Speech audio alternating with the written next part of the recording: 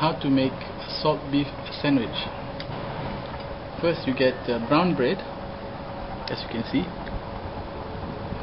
a layer of butter, and you cut the salt beef.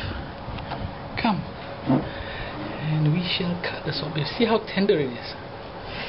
See how tender it is. Yes. See the juiciness of the salt beef. Oh yes. See how it falls. It's very smooth. Okay. This knife is not very sharp, but you don't need a sharp knife for a meat that is so tender. Okay. Then you put the meat. The salt beef, you can see the redness on it. It's how beautiful and juicy this meat is.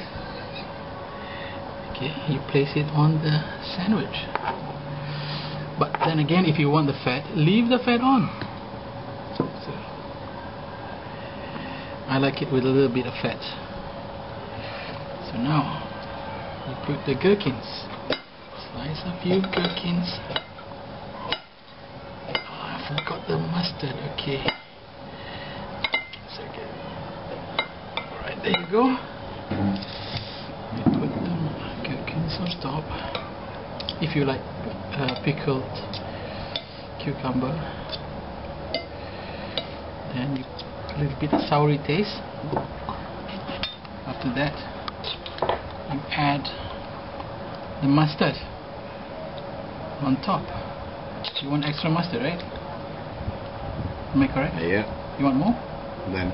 Okay, good. Then you place it on top. As you can see how beautiful red color on the meat. So juicy, a bit of fat. Brown bread to go with it.